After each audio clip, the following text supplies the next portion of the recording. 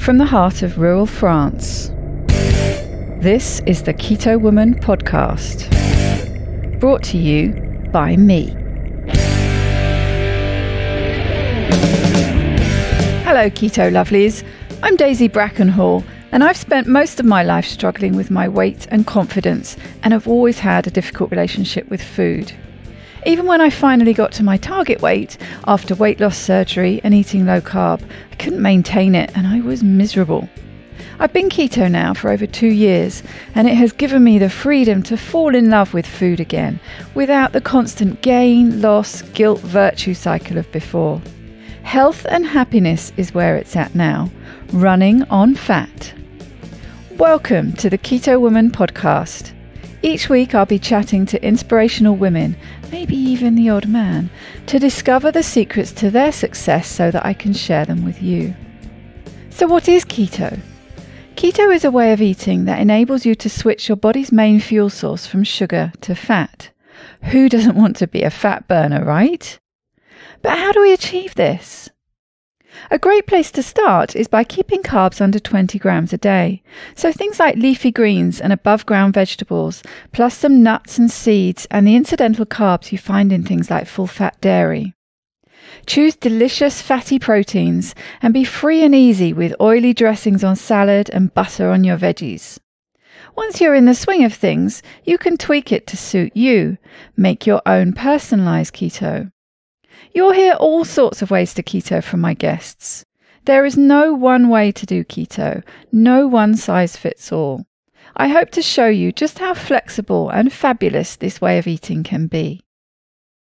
I'm not a doctor, and most of my guests won't be either, so we really can't give you medical advice. It's always best to consult your own doctor when making big changes to your diet and lifestyle, because they know you and your medical history, and so have access to the bigger picture. Wouldn't it be helpful to have one place where you could find all the links? Want to sign up to my new Patreon exclusive Facebook group, Daisy's Lovelies? No problem. How about subscribing to my YouTube channel? Please help me notch up my first 1,000 subscribers by going to links.ketowomanpodcast.com and following the YouTube link. Not following me on Instagram yet? Hit the Instagram button. You get the idea. All the buttons, all the links you need are at links.ketowomanpodcast.com. Welcome to episode number 171, where I'm joined by extraordinary woman, podcast regular and carnivore doyenne, Amber O'Hearn. I wanted to do a Carnivore 101 episode, and Amber has always been my go-to for all things carnivore, so naturally I asked her to record with me again. I'm very grateful to her for sparing me so much of her time, as she is super busy right now. Amber has shared her story on the podcast, as well as chatting about Keto AF and other subjects. So if these 2 episodes, of course the recording ran long, leave you wanting more, I'll put the links in the show notes so they're easy to find. For those of you who don't already know Amber, she has been studying and experimenting with ketogenic diet since 1997 and has eaten a plant-free diet since 2009 after discovering its profound effects on her mood and cognition. She has presented at various conferences on the role of ketosis and meat eating in brain development and evolution. Her review on the evolutionary appropriateness and benefit of weaning babies onto a meat-based, high-fat, low-carb diet was included as testimony defending Professor Tim Noakes in his infamous trial. She's a data scientist by profession, with prior publications in mathematics, linguistics, and psychology. Amber is also the founder and organizer of the fantastic carnivore conference, Carnivore Con. She's hoping it will be able to come back this year, so check out the website carnivorecon.com for updates. I always find my conversations with Amber fascinating, and I hope you will enjoy listening as much as I enjoyed recording.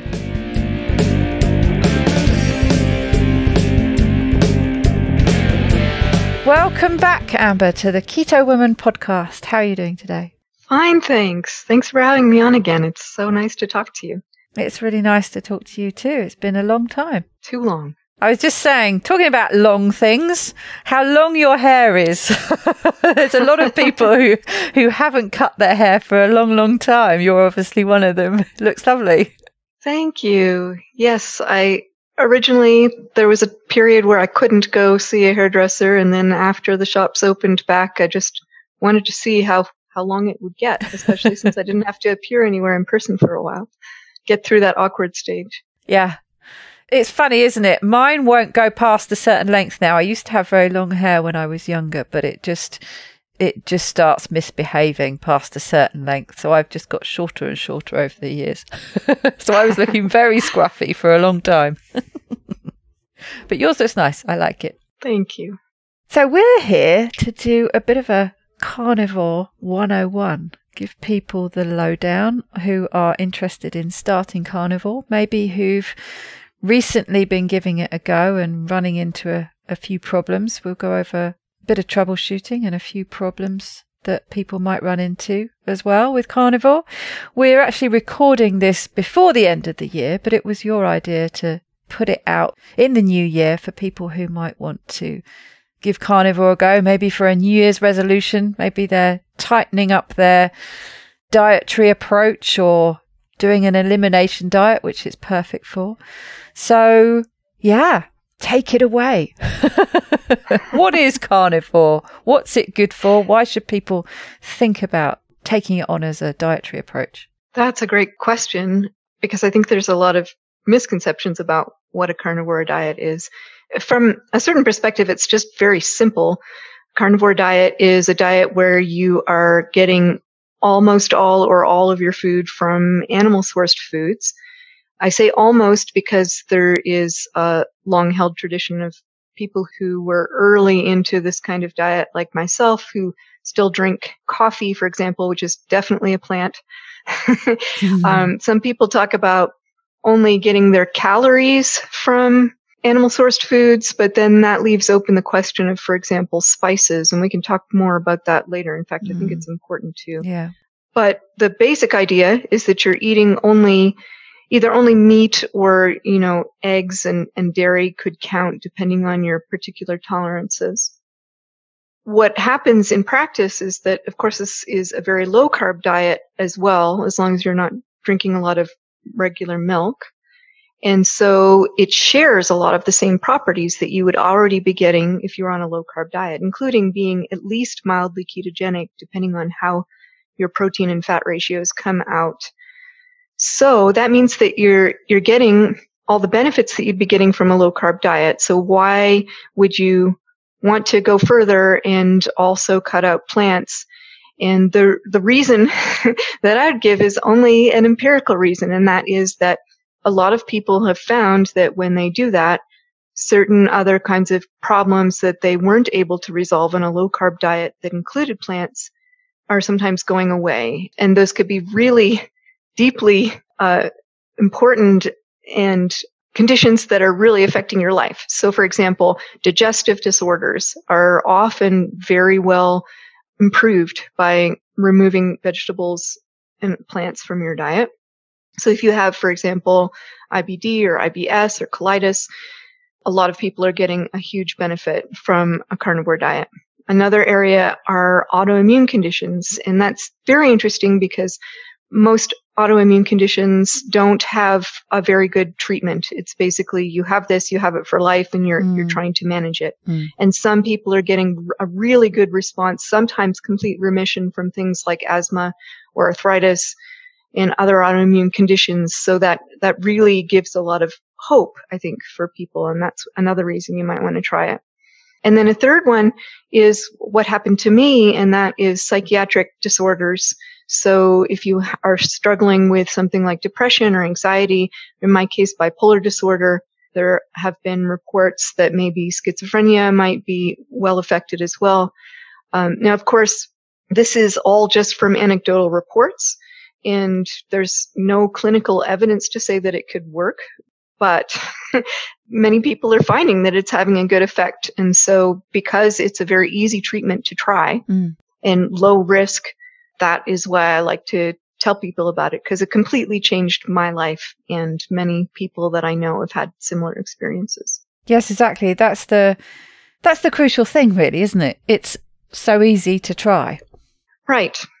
So I like to think about, a risk benefit or a risk reward scenario when you're thinking about trying something that's a medical treatment.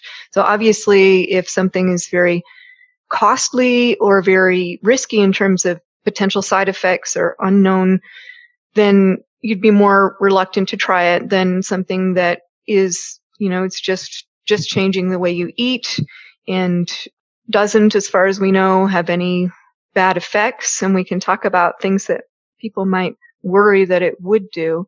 And then also, if you're trying it for a short term, that also means that the effects are minimized, because all you're trying to do is find out if it's going to help you. And then if it does, then you have more questions you can ask.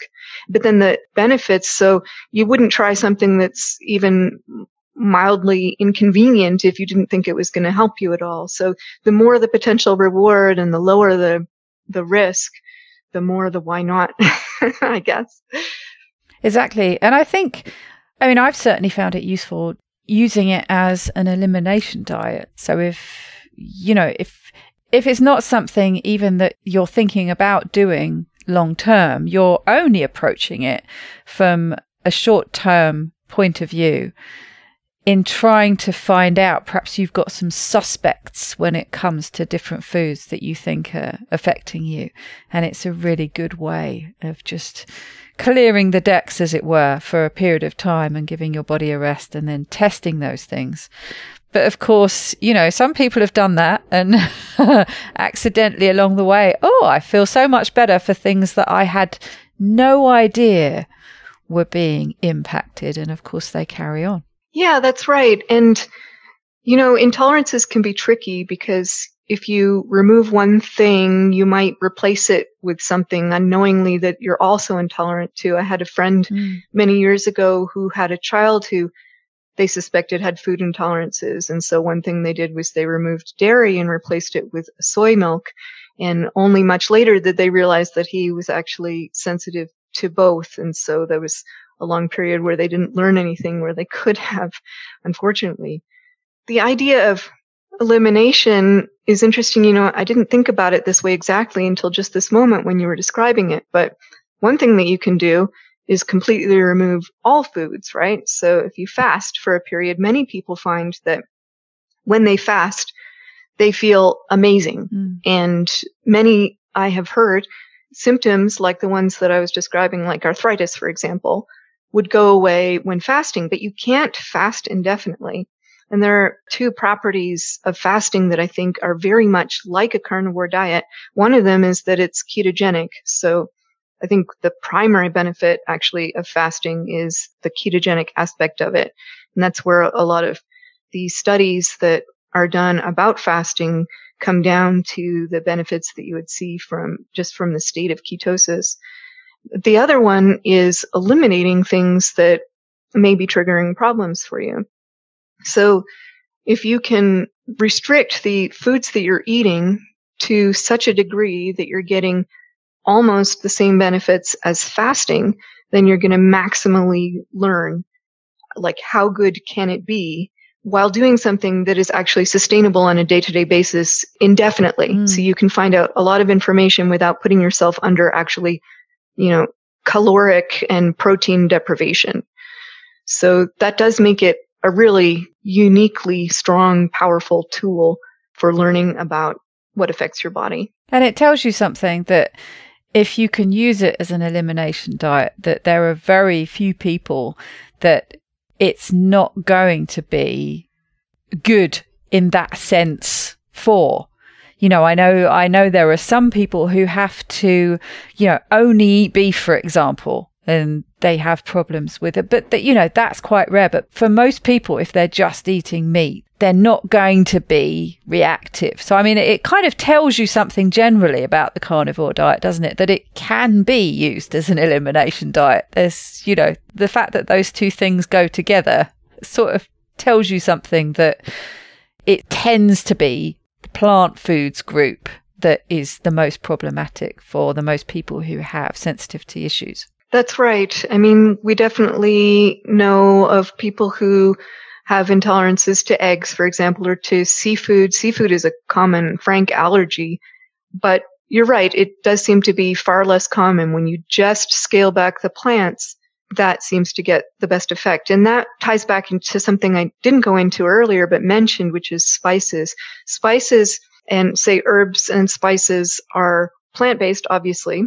And what happens for them is you're taking this plant and you're isolating a very strong compound that has flavors in it. And flavors are often the sources of strong chemicals within a plant. And you're isolating it and concentrating it, and then you put it in your food in large quantities relative to how much of that compound would be there in the plant. And so even though spices don't carry any caloric value typically, or just a very tiny one, I think it's a very good idea if you're trying a carnivore diet just to see how good can it get. Is this going to help me? Spices are something that I would strongly recommend not adding, at least at first. Yes, absolutely. I can remember you first saying that to me when I asked you about herbs and spices. And I mean, it's something so obvious when you think about it, that this is a really concentrated form. And so, no wonder it has such an impact on people. I've been talking recently about paprika. So it's something that's in so many things in quite a small quantity. But if you're sensitive to nightshades, boom, that paprika's really going to knock you for six.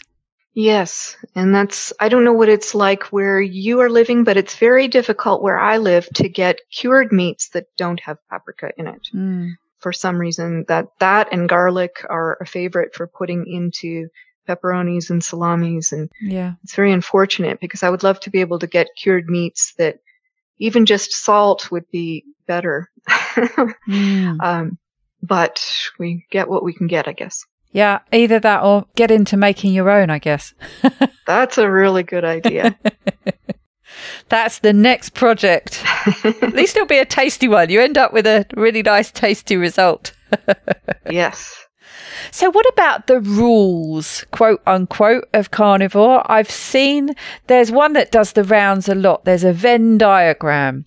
I meant to pull it up before we started so that I could be looking at. But it's basically the kind of the various layers of carnivore. I think it might be one that overlaps with keto. So it's got that little bit down in the corner that everything is sort of keto and carnivore. And then there's the old milk and honey bit that throws a spanner into the works. But neither of us are big into rules. But people seem to you've only got to go into one of the carnivore groups on Facebook and people start talking about how they're doing carnivore and they're eating cheese or something. And then someone will come in and say that's breaking such and such a rule, or, what have you. But there seem to be layers. Yeah. There seem to be people who say that you can eat any food that's an animal source or that an animal produces, which is where the milk and honey comes in. Honey in particular seems to be one of the most argued topics. When I spent any time in carnivore groups, somebody only had to mention honey and there'd just be an absolute furore over it. So, I mean, does it matter? Does it make any difference? So like I say, there just seem to be these stages, sort of all, anything that's living, down to ruminants only, down to just beef. Does it matter? I'm going to be contrarian and say I really don't like this kind of layered approach. I think it's way too complex and it's... Yes, exactly. That's what it is. It just gets very complicated. People going in, I thought this was supposed to be easy. Not only that, but it has an implication behind it that I don't believe, and that's that there is progressive kind of improvement that you would see going through these layers. And I don't think that's necessarily true at all. There are definitely individual kinds of tolerances where you could say, yeah, for me, cutting out the dairy is better. That's an improvement, but that's not true for everybody. And at a certain point, you've just, you would have to make a circle in your diagram for every individual. That would be more to the truth, but it's entirely too complex. I think that the basic idea, if you had to pin down what the rules are for best results, it would have to be low carb, I think, which completely removes that whole honey and milk aspect and just animal foods. And I really don't see any reason to go into other kinds of, I don't know, different segments of that, because it's just not a progression. And I guess there are people who can tolerate milk and honey, for example, and that's fine. Milk has the property of not having all of these plant chemicals in it, which I think is the main goal of the carnivore diet and the main advantage that it has over just a low carb diet. So you have the plant-free aspect, and you have there's also the importance of getting enough animal sourced foods, which is, I think, one of the main benefits of the diet compared to, a keto diet could even be vegetarian. And so, or even vegan. And so compared to keto, which in many ways has very few restrictions, as long as it's producing ketones in your body, having that animal source food is important. But honey, actually, it's not a plant. It comes from animals. And so from a certain point of view, it should be classed as an animal-based food. There are also some people have argued that biochemically it's different enough from other kinds of sugar that it's easier for your digestion, but it does carry a lot of phytochemicals. Those are not removed from the product by the bees in the way that, for example, the phytochemicals, those plant compounds that would be eaten by ruminants, by the time you get to milk, those phytochemicals have been dealt with and detoxified. The same thing doesn't happen for honey. So if you're sensitive to certain phytochemicals, honey might trigger that in a different way than a milk product might. Well, actually, that makes sense, because people talk a lot about using honey as a treatment for hay fever. And part of the reasoning for that isn't it, that you're taking on a small amount of you're exposing yourself to a small amount of the things that are causing the problem in the first place. I mean, I assume that's how it works. That's a good point. Yeah. Yeah, that's right. I'm pretty sure that that's the reasoning behind that. So for the same reason that works, it doesn't sit so well in a carnivore diet. Right. Yeah, interesting. And of course, there are individual tolerances, and even when it comes to spices, certain ones are going to have different. That's the amazing thing about plants, is that each one has its own set of defenses.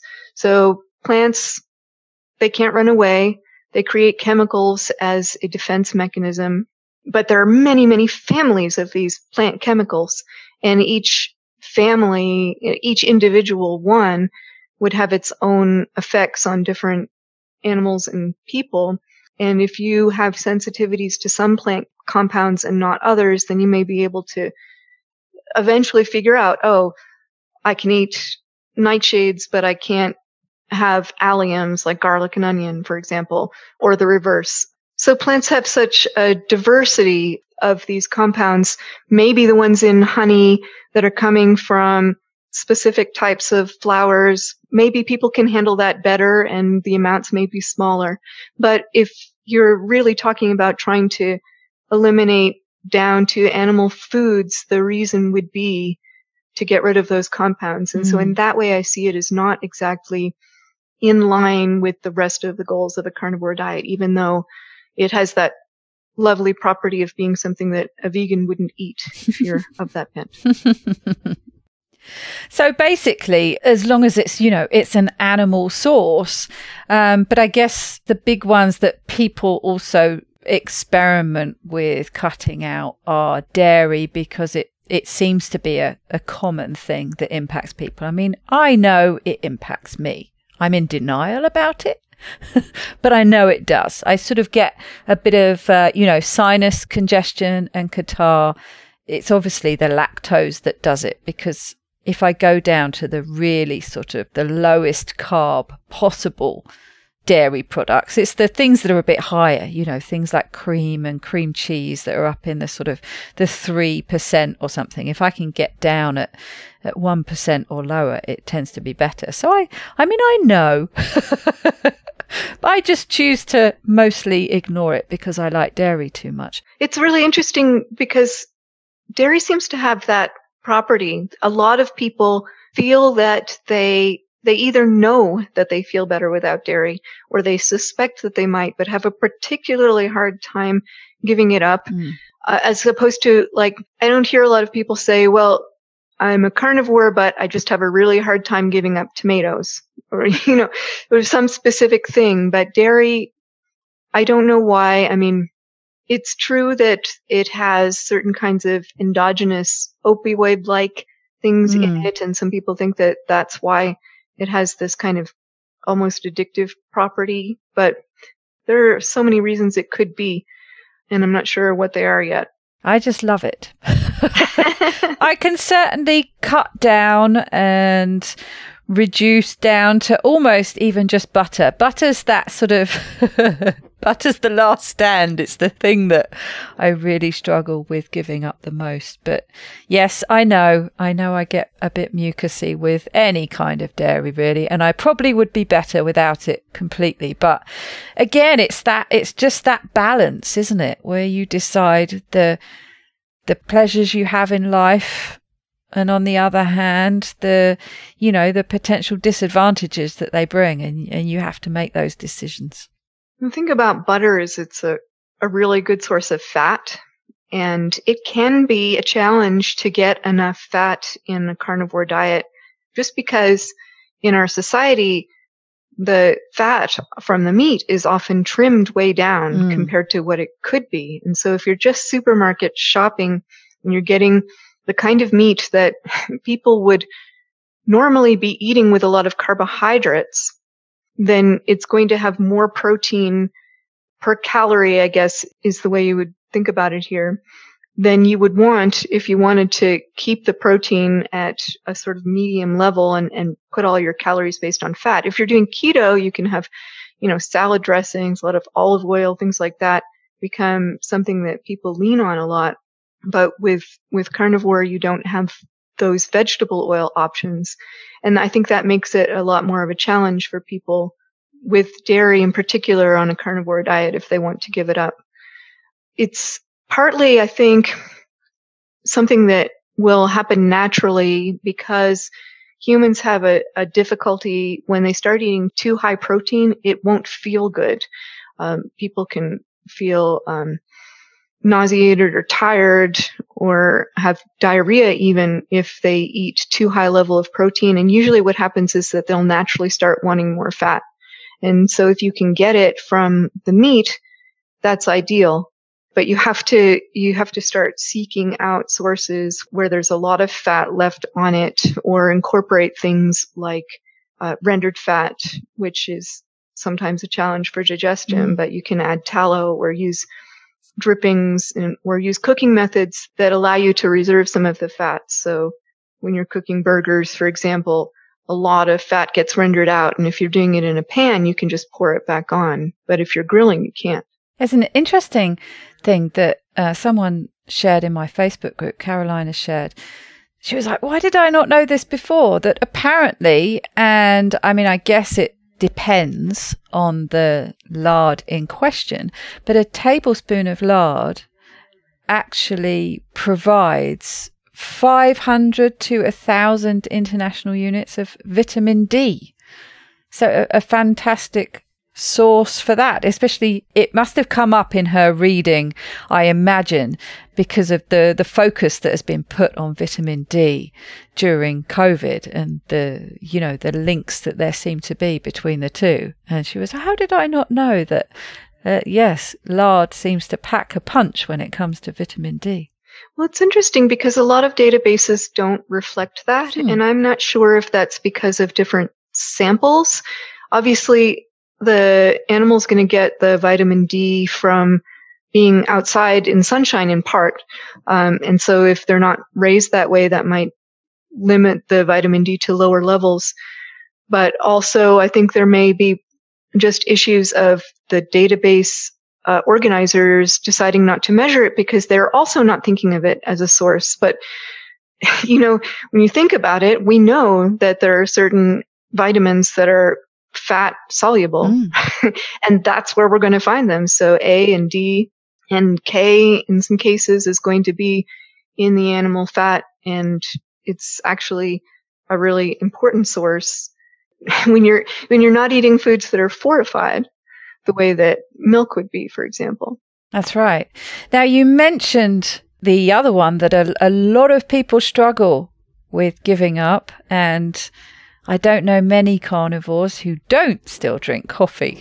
So that's just, I guess that's just going to come down to A, being one of the quote unquote rules that is most commonly broken when adopting carnivore as a way of eating, but also presumably just again comes down to an individual tolerance. And it might be that if you're approaching carnivore from an elimination diet point of view, it might be worth at least at some point cutting out the coffee to see if it does negatively impact you. But I know that's another one that's right up there at the top of the list that people are just cannot give it up, including you, of course. Well, I'm of at least two minds about this. So the reason that I started with drinking coffee is kind of historical. So when I found the zero carb diet is what we were calling it at that time, it was just considered that you didn't necessarily need to give it up. It wasn't so much a rule as, oh, we know people who didn't. There are many people among us who didn't, and we still got all these benefits. And so it didn't really occur to me that it might be important to give up coffee when I started. And then I got all these benefits. So the weight that I had gained while on low carb very quickly started going down, and of course the mood disorder problem was the big one for me. And so then I just kept doing what I was doing, and it didn't occur to me until later, well, if the problem really is plants. And at first I was really reluctant to believe that it was. I thought that even though I knew the name notwithstanding, the name zero carb notwithstanding, everyone knew that what we meant was get rid of the plants and eat only animal foods. But I wasn't thinking of coffee as a plant food, even though it's obviously full of phytochemicals. So it did, of course, occur to me at a certain point when I really had gotten on board that it is something about plants that was the problem and not just carbohydrates. And I have eliminated coffee from my life numerous times, actually, over the years, the 11 years now that I've been carnivore. The longest time was for a period of 3 months, a couple of summers ago, just to make sure that there weren't more benefits that I was depriving myself of by continuing this drug addiction. That's basically what it is. And I didn't find any additional benefit, much to my relief. So interestingly for me, I can't drink regular tea, because, well, for whatever reason, when I drink black tea or green tea, it causes my face to flush. I had rosacea. It was one of the things that went away when I was on carnivore. There are many types of rosacea. The type that I had is just your face turns completely red, and it stays that way for a prolonged time. People used to always comment on my sunburn, and it was just so embarrassing when my face would be so red. And that went away when I dropped the plants, but certain triggers will bring it back. And one of them is tea, and one of them is actually decaf coffee, of all things. Interesting. I do not know why, but regular coffee is not a problem for me. Now, if I hadn't gone through that experience and had come across the carnivore diet later, when from more the point of view of what I know now about plants and their potential for triggering some kind of immune, I guess, problem is what it comes down to, I would probably advise people to cut out the coffee if I didn't know that I and other people have found it generally to be quite tolerable. And it does have real benefits. I mean, it stimulates ketosis, for example, if that's something that's important for you therapeutically.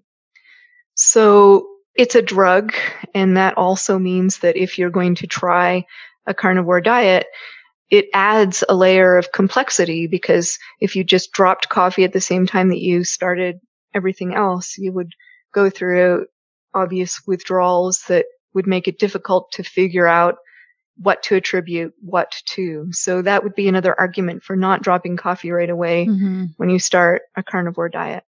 But of course, if you tried a carnivore diet and you weren't getting results that you were hoping for, it's definitely something you could try, because it is a drug and it's going to have effects.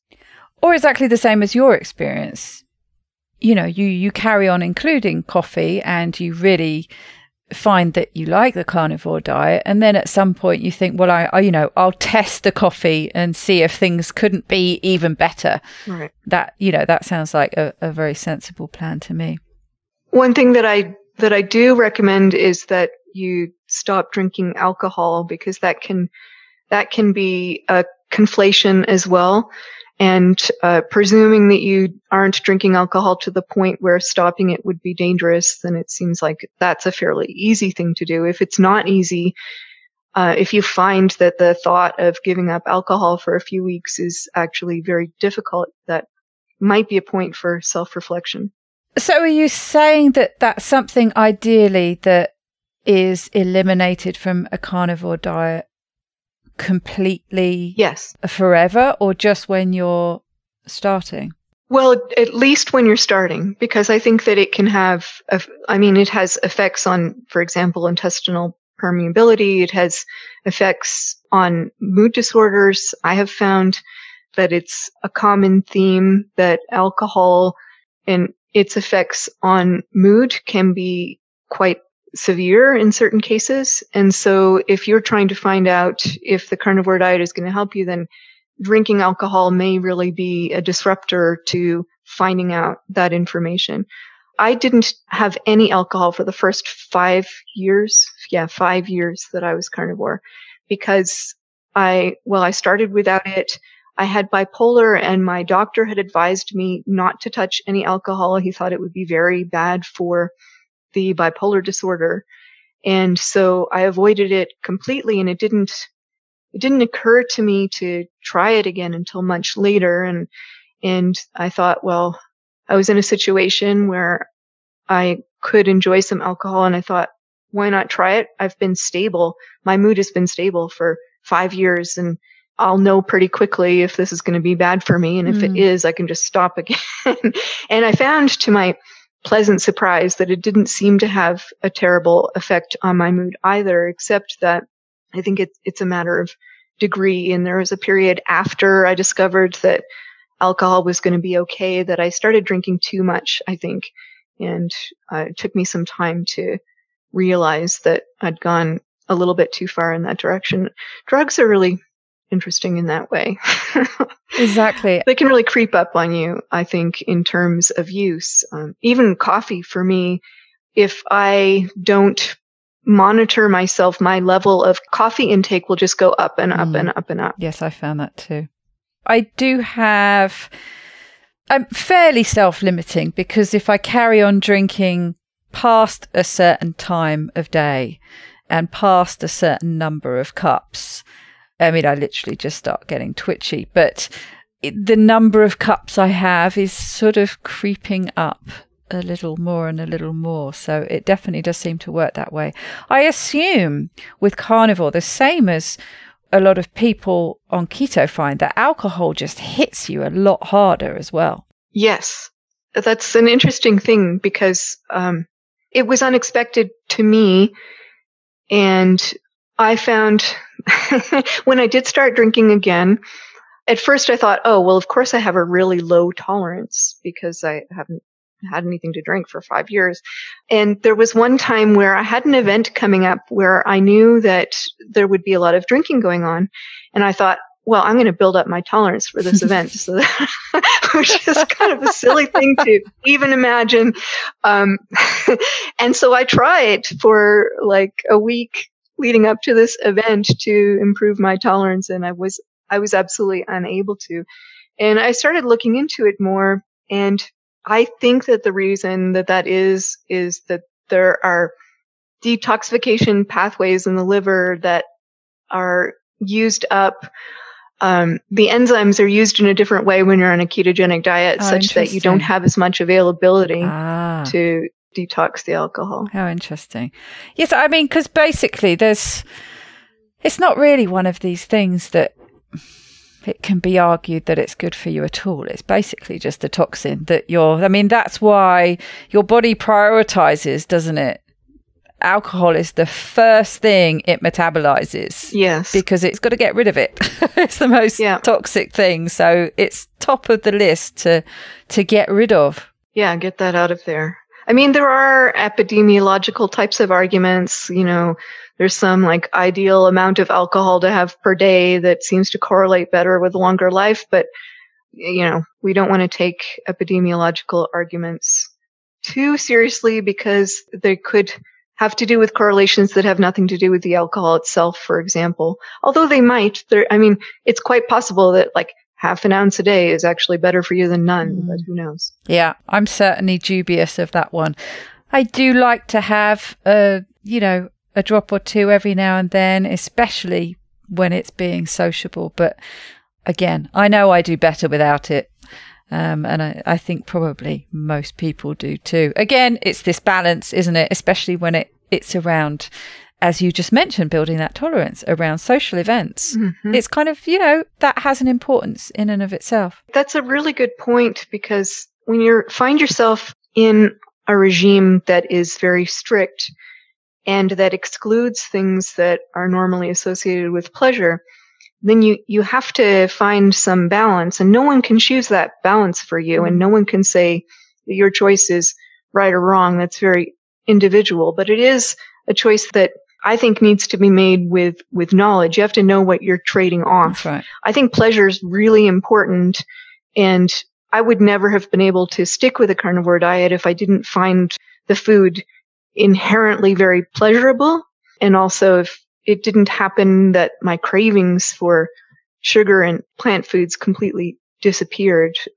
But I do think this is a difference, maybe a cultural difference between, for example, veganism and carnivore. If a vegan, I think, because it's an ethical decision, then having some kind of excursion that would be based on pleasure would be considered to be not an acceptable trade-off.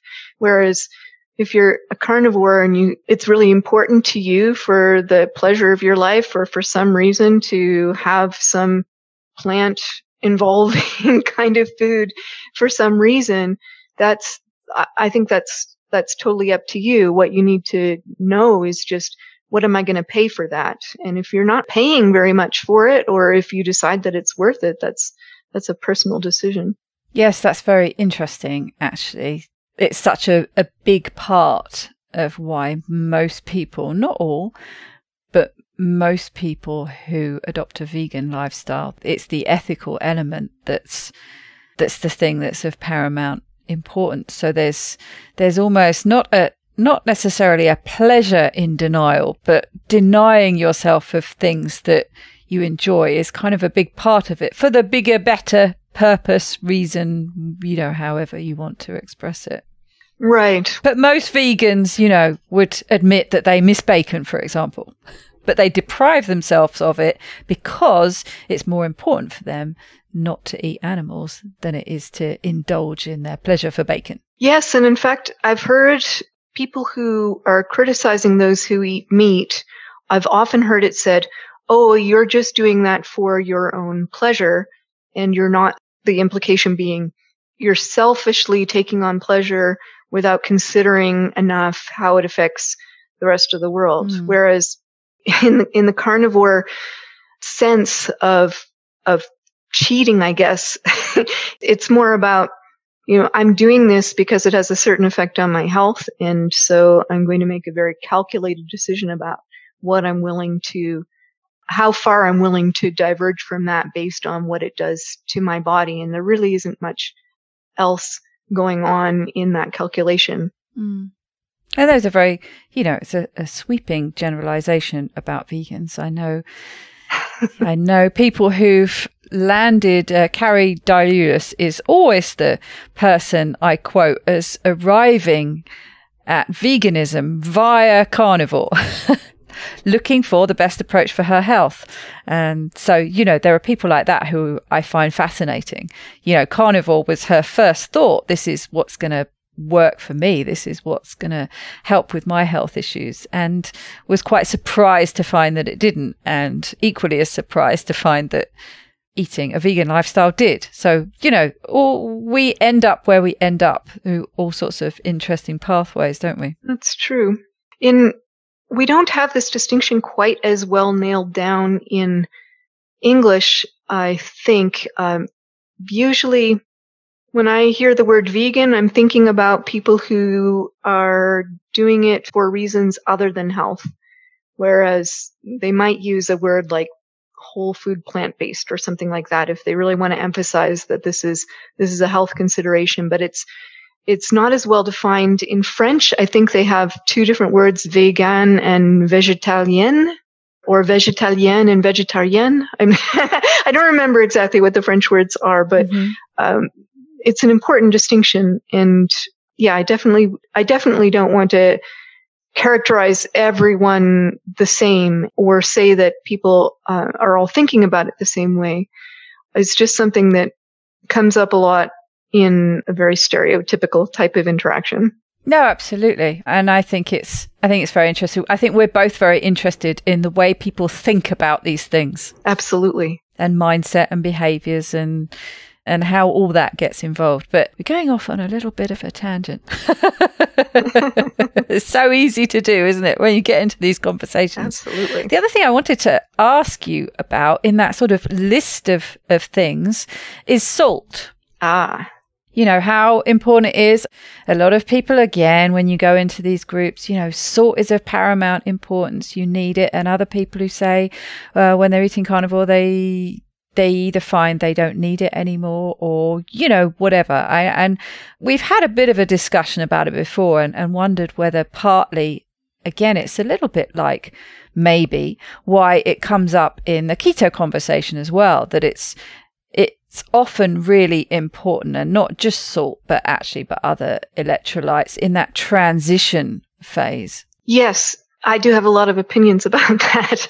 You know, for me with salt, it started out historically kind of similar to the coffee thing, except in the opposite direction. So when my conception of what it was going to look like to go on a zero carb diet was to have no seasonings at all, including flavorings like salt. And so I started the carnivore diet. I gave up everything that I was adding to the meat. And it was kind of bland for the first week or so. But I quickly adapted, actually. My taste buds very quickly adapted to not salting my food. And I began to appreciate actually the taste of meat. And I just never went back. And because my taste had adapted, I now find that if I eat at a restaurant, it always tastes too salty to me. I never want to add salt to my own food. And bacon, I find almost impossible to eat because of the level of salt on it, unless I put I'll mix it in a bite with some meat so that I have a bit of bacon and a bit of steak or something like that. Yes, I was going to ask you actually that was going to be a follow-on about sort of processed and cured meats. So I guess it comes into the same conversation with salt. Yeah. So I'm not alone in this from that era. There are many people that I know who are long-term carnivores who also don't eat any salt and have the same experience as me on that front. Even some more recent carnivores that I know. There are others who do salt to taste, but I think a couple of years ago, there was this surge in appreciation for salt, which is really interesting. It's obviously very helpful during a transition, as you mentioned, when you're transitioning into a ketogenic metabolism, because salt is lost and it can be really important to replace those electrolytes. But whether it's important to continue adding electrolytes after may depend on different factors. And I know that there are a lot of people who are on ketogenic diets who really find that they feel better adding a lot of salt, but it doesn't seem to be true for everyone. And as we've discussed before, I think it depends and interacts with, for example, how much you're drinking.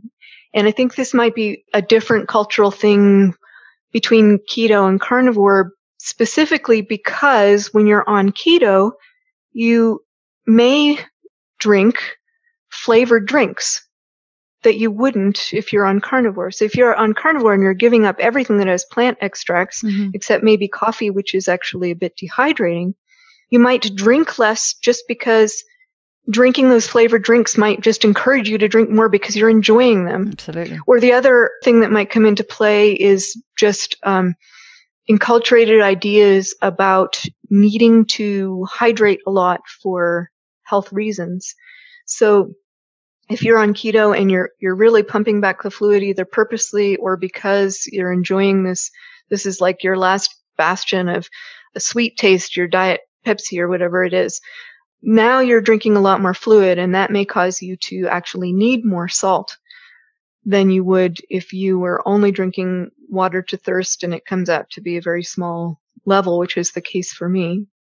And then the last component that I think might have something to do with differences between ketogenic and carnivore salt needs is that there's at least some evidence that more minerals are needed to detoxify plant compounds. This is why herbivores go to salt licks, for example, yes, and other mineral licks. There's even evidence that animals who eat more vegetables, not vegetables, but plant sources in different seasons, during the seasons that they're eating more plants, they will visit mineral licks more often. And it's supposed to have the function for that is to be able to detoxify. So if that's the case, it may be that carnivores just need less sodium because they have less of that burden of detoxification. Yes, I mean, I've certainly found a similar thing on keto. You know, I often see it given as a prescriptive amount of salt you're supposed to have every day. And it's certainly something that I suggest for people if they're, you know, there's kind of a particular list of symptoms, isn't there, that salt is something that is worth trying to remedy those problems.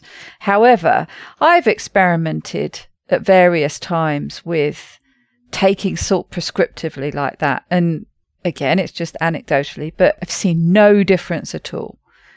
So I literally use it to taste. Right.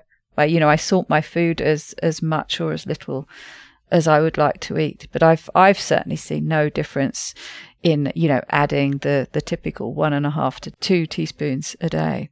I agree. There are certain telltale signs that might suggest that you're not getting enough salt. And I don't think there's any harm in taking more salt necessarily. Although some people have reported actually getting benefit from removing it. There's actually lately a no salt challenge going down in certain carnivore groups because of awareness of this. And some people, of course, chime in and say, no, absolutely, I feel much worse when I remove the salt. And other people are saying, wow, I've had all this swelling that hasn't gone away. And when I got rid of the salt, it went down. And so different responses. I'm very curious to see what the different results people will get now that they're trying that in a more explicit way. But salt, it's definitely not even a plant food. I don't think there's a reason to worry if you find that more salt makes you feel better. I don't think that there's necessarily a downside. And one thing that I think has been really great in the last several years is more awareness of the realization that salt has been really falsely maligned in medicine. And I think, it's a phrase that you hear a lot, to taste. But I think actually it's something that we should pay a lot more attention to. I was just thinking about when you were talking about the different seasons and how animals go to the salt licks more. And I was thinking of myself, how I carry some salt around with me especially when I'm gardening in the summer when it's very hot. And, I find, and it's obvious, if you're sweating a lot, you're losing more salt, but the taste is different. So you literally, you wet your finger, dip it in the salt and taste it. Well, that's going to taste very different on a really hot summer's day when you've been sweating a lot than it is in the middle of winter. But that tells you something, you know, if you get a craving for it or if it doesn't taste as salty. Sounds like a silly thing to say, but I think you probably know what I mean. Yeah. And the fact that we have taste receptors for salt at all seems like there's an important thing for us to know there. So I did say that when I stopped eating salt, my taste buds adapted so that things taste salty. And I think that's one component of it. But I really do think that our needs fluctuate and that our taste buds really help us to understand what we need. And that, if you don't mind, is kind of a good segue into a question that comes up a lot, which is about eating organ meats. There's a huge controversy. Oh, perfect. That's, yes, the next one on my list. So there's a huge controversy over whether and to what degree you should be eating nose to tail is the phrase, whether you should be eating organ meats when you're on a carnivore diet. And I think when most people are talking about organ meats, what they really mean is liver, although there are many different organs that provide different kinds of nutrient profiles. And it's a little bit myopic to focus only on liver, but in practice, that's what we're talking about. And so I think it's important to talk about because the carnivore diet can provide all essential nutrients. That's a really interesting thing to find out. I think most people don't think about meat as a source of vitamins and minerals. They think about meat as being a source of protein, when in the wider world, that's what people think of meat as providing, is protein. But in fact, it does have a lot of nutrients, and all nutrients that you need can be provided without eating any plants at all. However, if you're trying to meet the RDAs and you look at how much of each nutrient you need and you want to make that nutrient level by eating a carnivore diet, organ meats, liver in specific, is one of the reasons that you can just glibly say, yes, you can get all of your required nutrients from a carnivore diet. And if you don't include the liver, then there are several nutrients that it might be a lot harder to get in terms of RDA. Now, I have talked a lot in the past about questioning RDAs because there are different reasons why RDAs might change if you're not incorporating plant foods. For a brief example, the phytates, the plant compounds that are in grains and legumes, have a huge effect, a negative effect on mineral absorption. So it's very plausible to me that if you remove all grains and legumes from your diet, the amount of zinc, for example, that you would need should probably be much lower than the RDA, which was established with that interference on board as an assumption. But the other thing about liver is that it has some nutritional compounds in such high amounts that it might actually be not good for you. And the main two that come up with that are vitamin A and copper. And so the reason that this links back to the idea of eating to taste is that I've experienced, and I've talked to some other people who have experienced this as well, periodic times where I just really want some liver. It sounds really good to me. And so I'll buy liver, either, cow or calf or chicken is a very mild tasting, delicious kind of liver. And I'll cook a bunch of it and I'll eat it and it's delicious.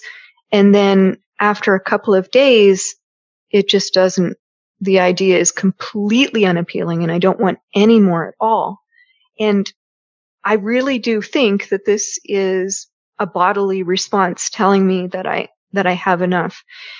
Vitamin A is funny because a lot of people will protest profusely that you cannot overdose on vitamin A from animal foods, and that the only examples that we have definitely the only examples that we have of acute vitamin A poisoning come from either supplements, which have a high dose, or polar bear liver, which is one of the animals that concentrates a lot of vitamin A in the liver. It's 200 times the amount approximately is what you would find in, say, beef liver. Wow. And one serving of it is enough to kill you.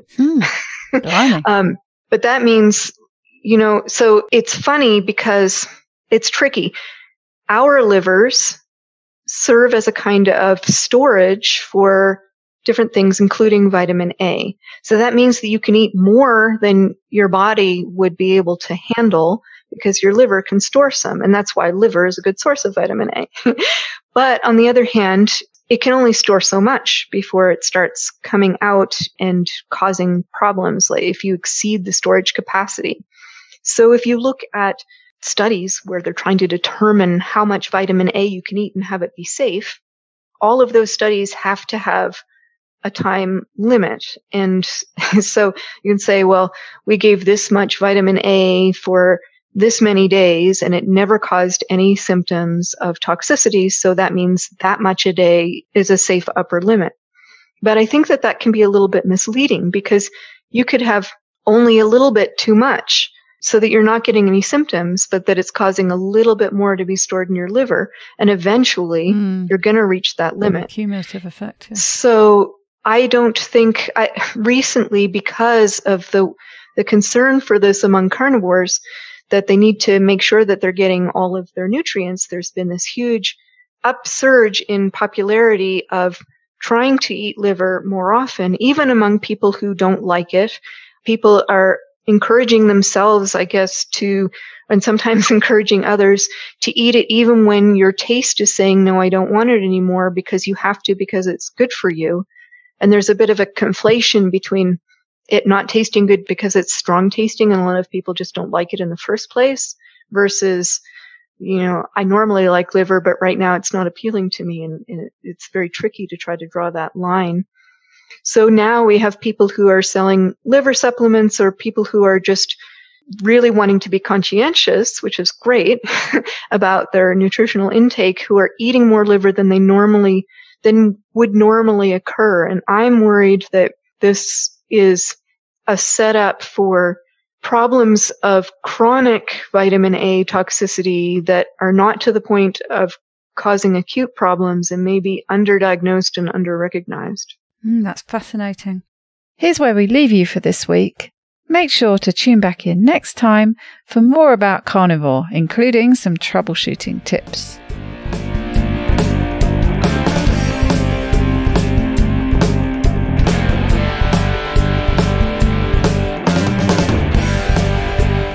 To get the resources and links from this show, please go to ketowomanpodcast.com/episodes. Please share this podcast with as many people as possible by sharing one of my links or just taking a screenshot of an episode that you enjoyed. Reviews really help raise the profile of the podcast, which gets it in front of more people, but also helps me attract a wide variety of guests. So please take a minute to leave a review on whichever podcast app or platform you like to listen on. It doesn't go unnoticed by me, the people who regularly like, share and comment on my posts. Your support really does mean the world to me. Thank you. Are you enjoying this podcast?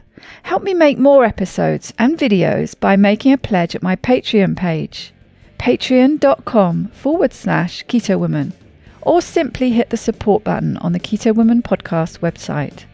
Don't forget to join in the fun on the Keto Woman Podcast Instagram and Facebook pages, and Daisy_Keto Woman on Twitter. Are you my next extraordinary woman? Maybe you've got an idea for a show, a topic you would like to hear about. Let me know how I can tickle your earbuds by dropping me a line at daisy@ketowomanpodcast.com. This week's end quote is from Lucille Clifton. What they call you is one thing. What you answer to is something else. Bye-bye, Keto Lovelies.